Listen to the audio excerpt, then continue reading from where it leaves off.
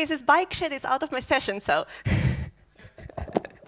All right, hi everyone, and I'm here to talk to you about this awesome subject. I thought the room would be full, there would be a line to hear about the civil society engagement.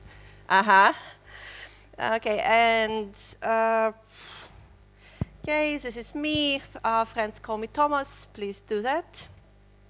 And I want to open this with Steve Crocker's quote, and because Casper told me I'm not to read my own slides, would anyone like to read this awesome quote for me? If I were to write my autobiography, the title would be Self-Salvage. That's what my life has been, one thing after another. Thank you, sir.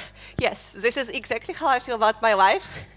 And perhaps this is why I see a lot of sense in contributing to the civil society engagement, because internet engaging with how this thing will actually go in a small and constructive way is one of the things that developed very quickly and interests me. So, well, all right, resilient internet. And this is a very nice picture which I like. In a way, it will form around, and it will say one word, one internet, but does anyone in the audience recognize where it's from? Oh, that's a tricky one. Okay, so this is actually TIA, and the Telecommunication Authority of the Arab Emirates. And again, an awesome quote. Anyone? Oh, come on. Go on. In UAE, we realize the importance of the internet very early, envisioning digital future, internet, a human right among other human rights. All right. So how I see human rights, it's not a pizza buffet. You can't pick the ones you like. But maybe this is actually a valid statement for that country.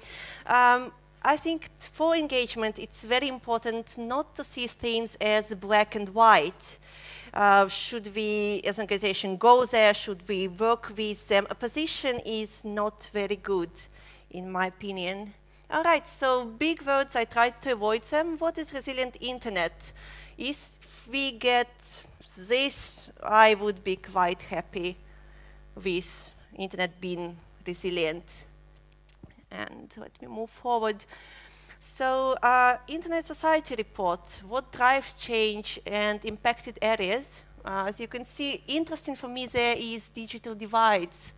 So, in some years, the divide between people who live on their own internet island, who have no access to information, how to defend their privacy, can't participate in the economic society in the same way, it can grow, or things can be different depending on how this will go. And I think the big words were there. Oh, there's a cyber. Oh my God, let's move forward. All right, a lot of words in the slide. Casper told me not to do this, so moving on. But yeah, these are the forces that are working towards a resilient internet. So, do I want to be a hero for resilient internet? God, no. Because I know that if you get involved, it will end you with an enormous amount of responsibility. And it will be time-consuming and difficult as hell. So the best idea ever is to contribute a little bit to the cause which interests you. And I'll give several tips which worked for me and maybe will be interesting for you.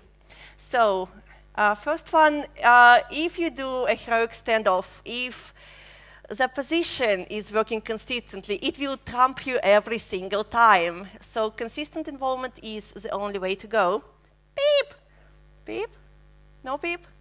Okay, well, there's 4 slides more. And okay, next one. If you decide to get involved in a large organization or in a small one, like, for instance, I can, or something else. Respect your community, read the slides of the working group. Do not waste their time by asking irrelevant questions. So that is how a small contribution can actually work. Okay, yay, ask relevant questions. And mentorship, we always say, okay, sharing knowledge is important, but why people get tired of mentoring is because there is no consistency. Okay, follow up on the results of your work. And final note, do not complain and change stuff. Beep. Thank you.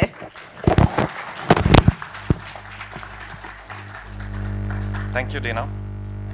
Thomas. Thank you.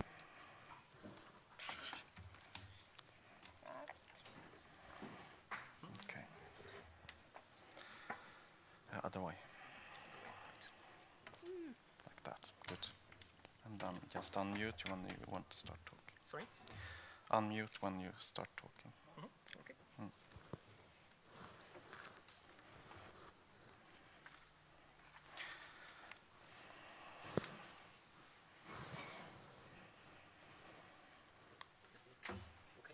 Yes, that is.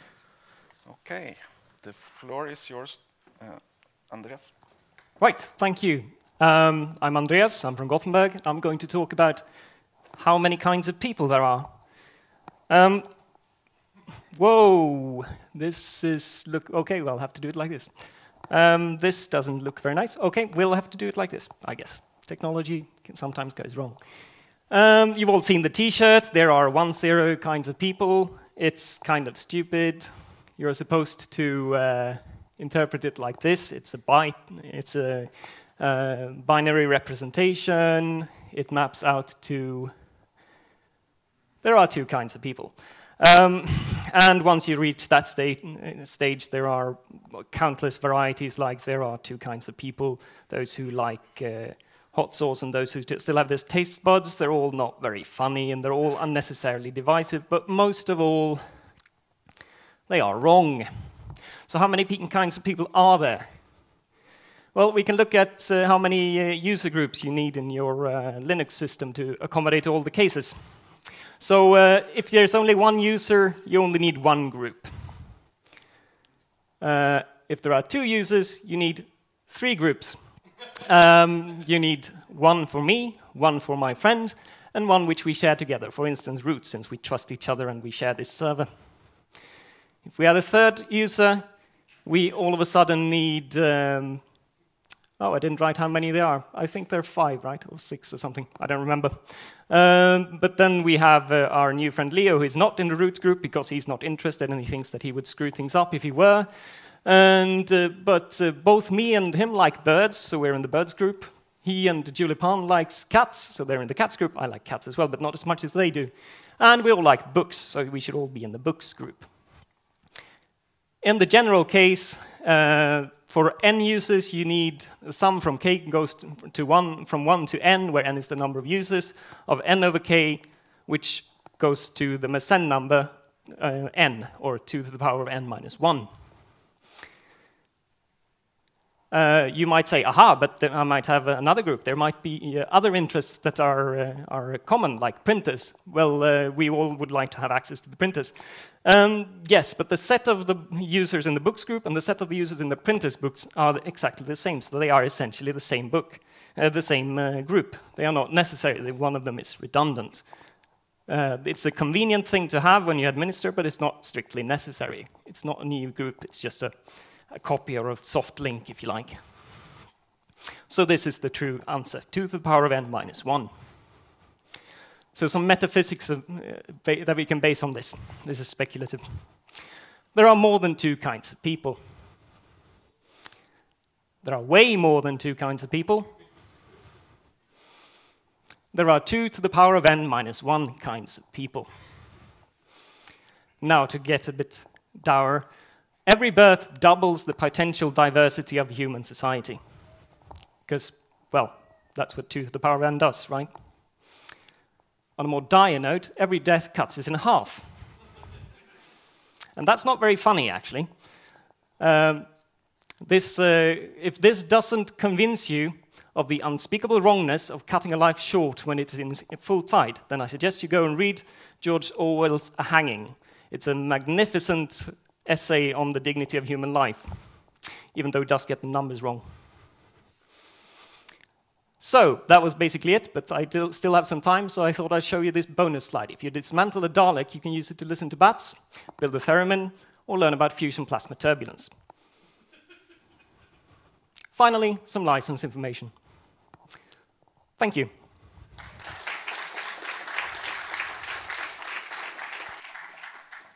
Thank you, Andreas.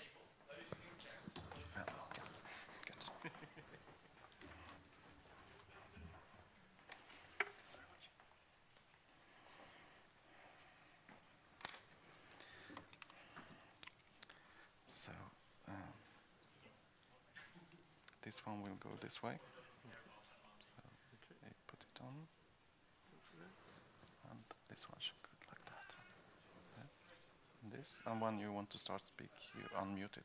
Okay. Yeah, okay. And you don't have any slides? No, okay. Okay. Good evening, everybody. My name is Dimitris. How many live in Oslo, in the Oslo region? And how many live in the Gothenburg region? We have quite a few people who came in from Gothenburg as well. Have you heard ever there's a Silicon Valley startup accelerator called Founder Institute?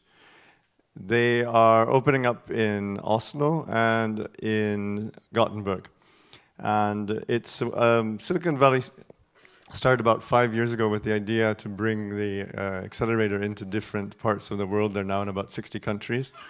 The URL is fi.co.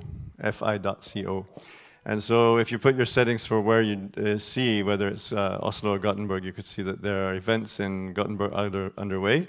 And we'll be starting the first event in Oslo on the 9th of January. And these events are free of charge, and you could get startup information that's useful, and we'll be having them regularly throughout the winter. And if we get 35 students or more who enroll, then we'll actually have a semester after Easter, or we might postpone it a bit. We're calling it in Oslo the exploratory phase, and Gothenburg's a couple months ahead of us already, so they're already having their events.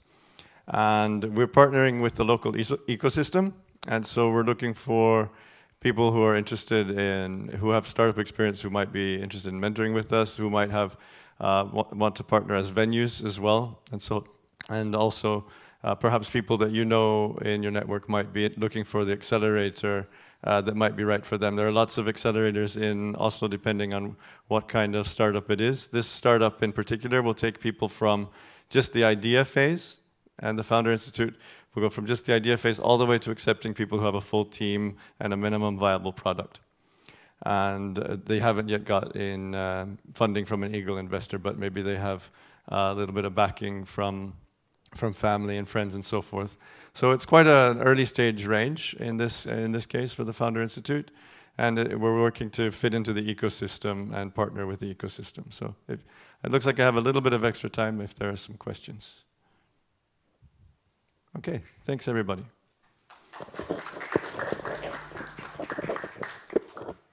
Thank you, Dimitris. And now, yes, Kasper.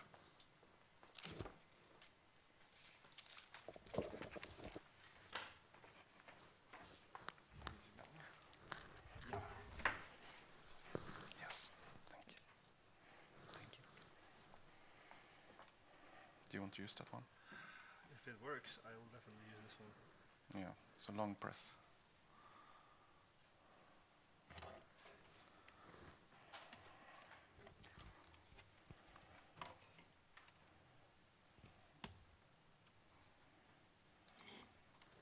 Let's see if this works. Yeah, works. Talking about the screen though. I actually don't need a screen. Wow, where was the Founders Institute when we tried to found FSCONS?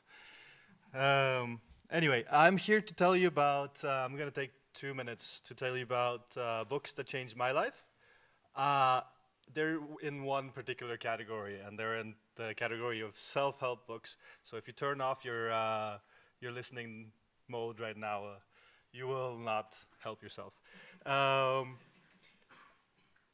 I've read other books that have changed my life, but these are in the category self-help. The first one that I wanted to talk to you about is The Now Habit.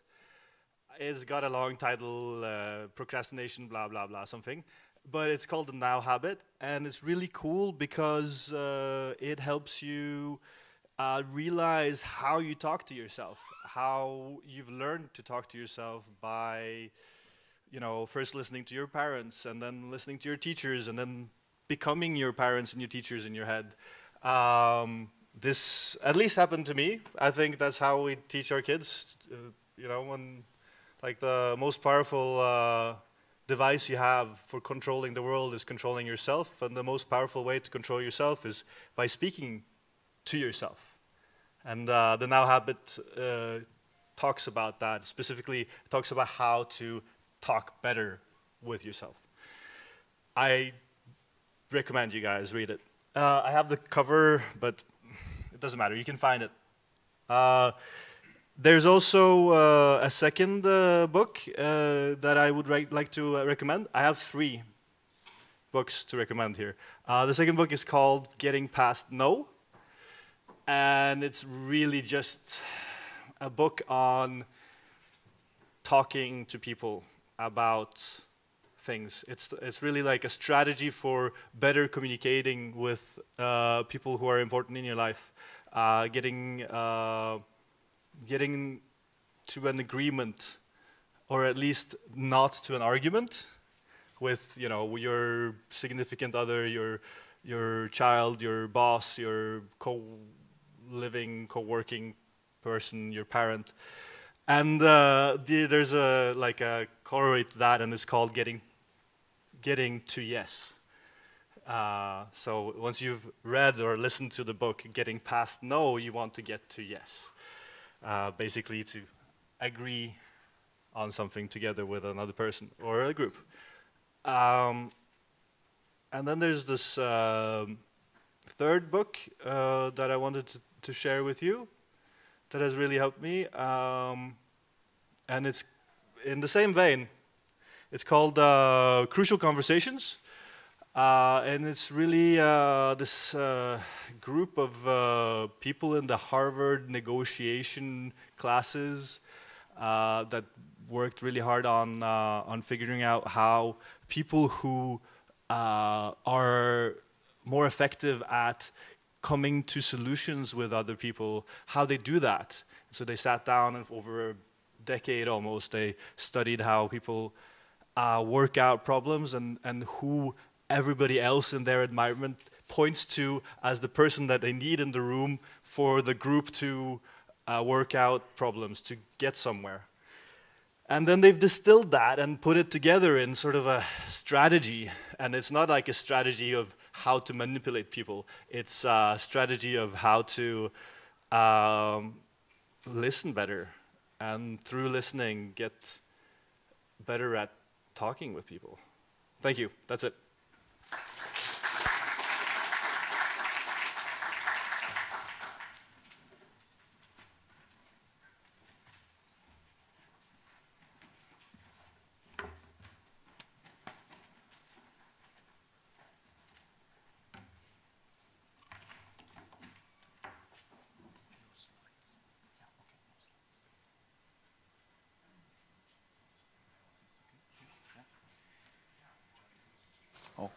Okay, so Reza, the floor is yours to talk about to enable freedom.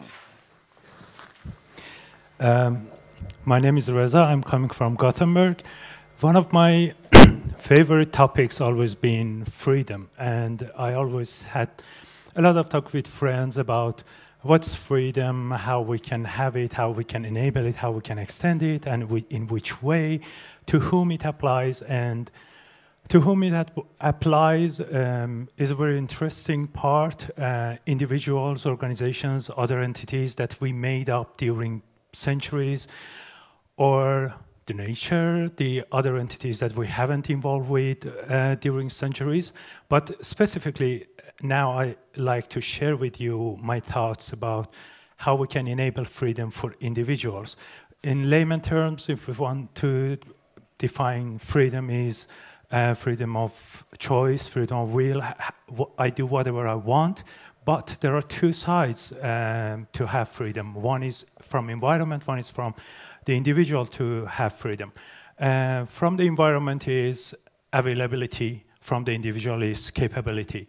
If there is no available thing to choose from, there cannot be a freedom here. I'm free to listen to any song I want, but there should be available songs to choose from.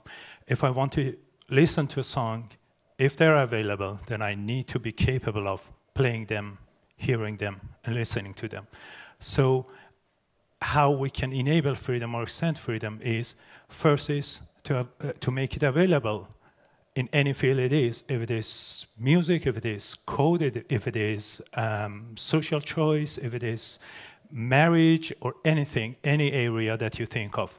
We need to make it available. The other part, capability, to make people capable of choosing something or doing something, is to teach them. If I want to express my feeling, I'm free to express my feeling. There is a podium for me to express my feeling, but I cannot find right words to express exactly what I mean. So I need to learn that, to teach people, to make it possible for them to learn. I need to be able to learn to talk, to think about economics, to think about how to write code and everything like that, to be able to practice my freedom. Yeah, I guess that's all I wanted to share. Thank you. Any question or thought or suggestion? Yes?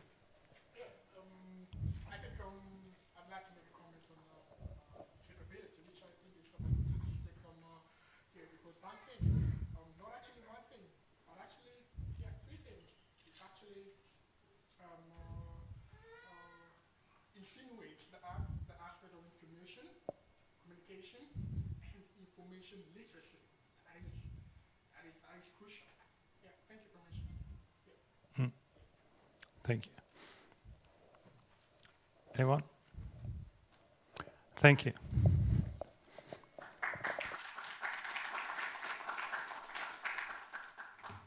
Thank you, Lisa. And it's Herbert.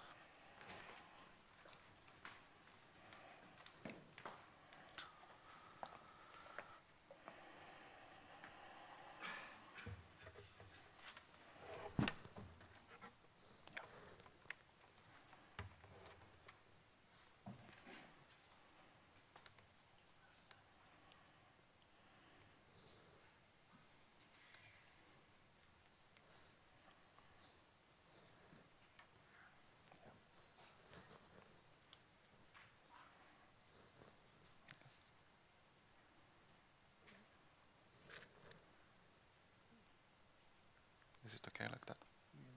I think so. And unmute it when you want to speak. Okay, I'm Herb, and I'm here to talk about my favorite topic, that's old computers. I want to talk a bit about why it is interesting, why we should care at all, and give a nice example of interesting things I discovered not too long ago. And first, why should we care? Firstly, the history of computing is a very important part, I think, of our society, the history of our society. Also, it teaches us, or can teach us, how technology works.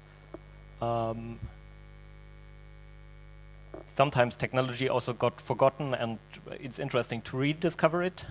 And in my case, it was also to fulfill dreams.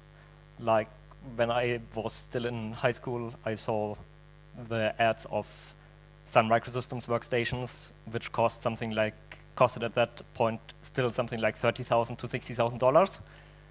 And now I get it for free, basically. And that led me to my first collection of computers, mostly old workstations. sometimes from eBay, sometimes for free from other friends. But yeah, that was how everything started. But what I want to talk about at the moment is about 2 years ago I moved to Sweden, and I had no idea about what is going on with computers in Sweden. And then at some point I discovered in a shop such a machine, and I had no idea what it is. But I bought it. It was reasonably cheap, and it turned out it looks a bit like a pocket calculator, but it weighs about 20 kilograms, and when you open it, actually it looks like that inside. So no fancy electronics, but lots of mechanical gears, and that was somehow interesting. Unfortunately, pretty soon after I tried to get it running, the power supply, so this one is actually electromechanical, so the power supply blew, the magic smoke went out, and the machine stopped working, and I didn't have time to fix that yet. But then I discovered this beauty. Does more or less the same, looks quite different, and it is hand-driven. No power supply, no magic smoke involved. And then I learned a bit how to use it, and it's quite fun. I have it in my office. From time to time, people see it and are very happy if I explain to them how to use it. But yeah, that's pretty high-tech. So recently I got one of these, and it's also really nice. I guess most people know what an abacus is. And this one is actually kind of high-tech because it helps you by different colors to count fives, and you might notice that there's one row with only 4 beats. That was, at that point, for example, to count with quarters, which is quite common if you have prices €5.50 or something like that. But actually, that's pretty tedious. It's nice for adding and subtracting, but as soon as you want to multiply, it's really tedious, and that works really nice with that. But here you always have to think yourself, when do I have an overflow when adding and stuff like that, and that's really tedious. And then I got this. It's also really low-tech. It's not much more than an abacus, but this machine does magic about overflow. It's a bit hard to see, but it's basically a tablet. You use a stylus to use it. So you put the stylus in one of these holes where the number is, and then you draw either to the top or to the bottom. And by adding, you draw it. If you can draw it completely to the top, you can go around and do the overflow to the next digit, which is really nice, really surprising if you think how simple the technology behind it is. So that's my most recent thing. But there's always a holy grail. So I have to admit, I'm a collector. I like collect stuff, feel much too much stuff, especially given how much space I have in my apartment. But the holy grail would be this, the Kota. It's basically like the other larger mechanical calculator, but it actually fits into a hand. It's basically the pocket calculator of mechanical calculation machines. But I saw it on Tradera recently, one for 8,000 and the other for 5,600 crowns. So that's my holy grail so far. Thank you, and the slides are online. I hope I can soon also put my own pictures up there.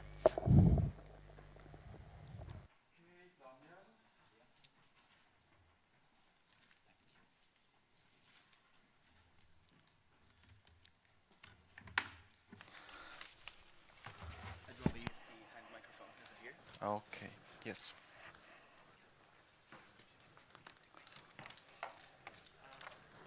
Which one did you use? Number 2. Okay. Okay, yeah, so it's on. Yeah, and make sure you have it close enough to the mouth.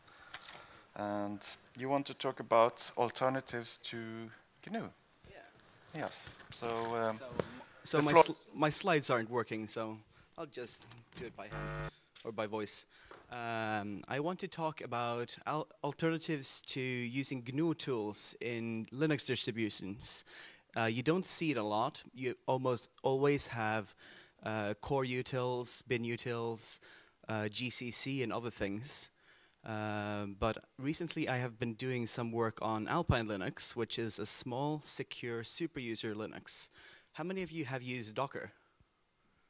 Yeah, a lot of you. Some of you probably know of Alpine because it's very popular due to its small base image, under 5 megabytes, the root file system. In terms of security, we ship Linux hardened by default, the kernel, which is an unofficial port of PAX and grsec. We also compile everything as position-independent executables and with stack smashing protection, which is nice for avoiding buffer overflows and the usual crap every security tester knows of. Most of the Alpine tools are MIT licensed, and it's all open source. We use CJIT plus Patchwork and GitHub for the development. And well, it's a small distro, so we'd love some help. I want to port Alpine to MIPS and have it compete with, for example, OpenWRT and projects like that. To create packages, we have something similar to the Arch Linux package builds. We call them APK builds. Alpine has its own package manager called APK. It's lightning fast and used to be a series of shell scripts, but we rewrote them because obvious reasons. So if anyone wants to participate, it's open, alpinelinux.org and Alpine Linux on GitHub. Any questions? Yeah?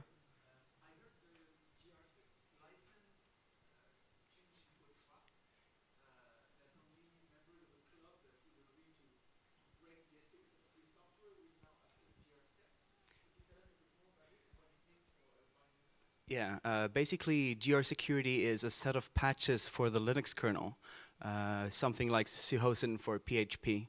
But GR security changed their model and licensing, so you have to subscribe to this proprietary kind of thing to get the patches. But we ship Linux hardened, which is it's a port, like a fork, an alternate fork of it.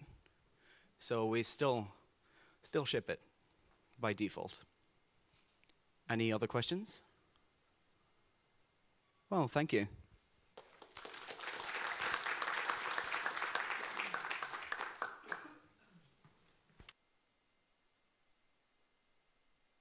Channel, and next is Jeffrey.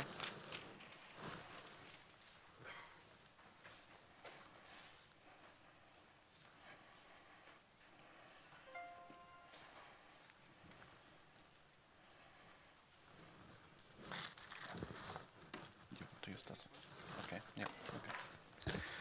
Yes, so, and keep it close to the mouth, and need to turn it on. Okay, it's coming on. Okay, the floor is yours. Okay, so I will just talk about a small thing I started to do recently. The title is How to Nest-Type People into Contributing to Your Projects. So I contribute and manage a few open source projects. And at some point, I reduced to a set of projects that I think are really cool, interesting, technically challenging. I do cool stuff and like that. But I realized that I cannot clone myself. There's really too much work. And I have to find contributors. So as you might know, lots of open source projects have only like 1, 2 real maintainers. So getting frequent contributors is a challenge. So I started like a lot of people did, like, okay, I mark some issues as easy, like do some documentation, do some tests and whatever, and it's easy to contribute and do some small patches, and it does not work. Like if you have a large project with a good reputation, people will want to contribute and they will do that. But for whatever project that they just heard about, they don't care. This is the boring work you don't want to do, and tell to people, okay, if you want to go and be a contributor, do the shit I don't want to do. So that does not work. And there's still all of this cool stuff I have in mind, and I cannot do it because I don't have the time. And so at some point I decided, okay, what if I found people that want to do the cool stuff? Like, it's much more appealing to go and say, okay, there's this thing, I don't have the time to do it, and it touches all over the source code, and it will be amazing if someone does that. What's the effect of that? You go into a room of smart people, and you try to say, okay, I do cool stuff, and you brag and whatever, but it does not achieve anything when you say, okay, patch is welcome and whatever. But if you go into a room of smart people and say, okay, so this is the thing that's hard for me, I don't know how to do it, there will always be someone in the room who say, oh, I know better than him how to do that. And it worked so well. Like, I do this parser library in Rust called num. Most of the big changes in the code came from people that just randomly appeared on IRC and say, hey, there's this thing you cannot do, you should do it that way. And then, hop, they go. And then I keep the boring work for myself because I still care about the project, so writing the test and documentation and whatever, I will do that anyway. But now I have people that will take the time to invest inside the project, because when you do small issues and things like that, they just learn a very small part of the code, they don't learn much, and there's still a gap between that and being a real contributor. But if you give, okay, there's this huge task, and it touches everything, they will learn your project, and then they will contribute. So, like, I have a colleague that just did front-end work. He's an amazing JavaScript developer. Right now, he's doing big patches into the HTTP proxy we're building in Rust. And like, it took him like 2 weeks to get through the code, and he asked for help and whatever. So it's contributing. They have to talk to you to understand the code. They become part of the team. Now you have a team. So this is just a small trick that I try to get people to do now. Do not give the shitty work to people and say, okay, you have to contribute that way. Give them the cool stuff. Thank you.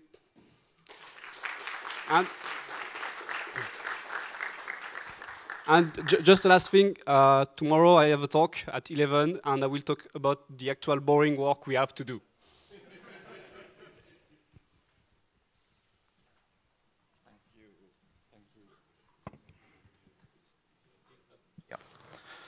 Okay.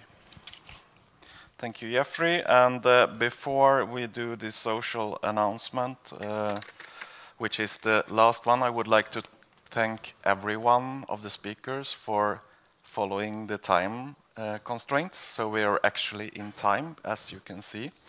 There were a few that we had to postpone for tomorrow. So there is still plenty of opportunity to think about things to have a lightning talk about tomorrow.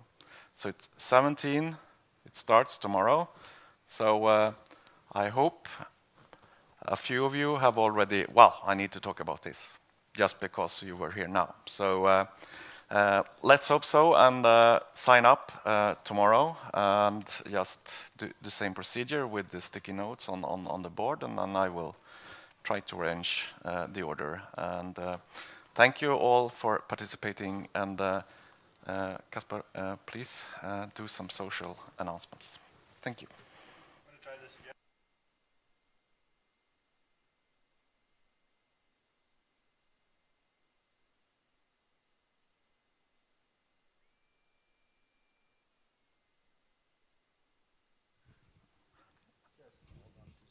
Yes, and for tomorrow, so instead of me repeating it over and over, you need to have the microphone in a good position, and it should look something like this. So either you don't have it down here. No, you should have it either 45 degrees angle or very close to 90 degrees, but then close to the mouth. Okay, so that's how we hope it will sound very good, both for the recording and just to not miss it. it's not only for the recording, it's also for being accessible, so that even if you're not recording, everyone will be able to hear. So use the microphone, not like this, but more like this, or like this. Thanks, Leif Göran. Give it up to our smashing host. Thanks a lot. Really appreciate it. I'm just gonna give a very short announcement before we do the last round of talks today. And then the reason is that at 8 o'clock, the door is open at Oslo Hackerspace, Hackeria, for a FSCONS exclusive party. That I mentioned earlier today, but it warrants saying again. You need to bring your badge. You need to be signed up.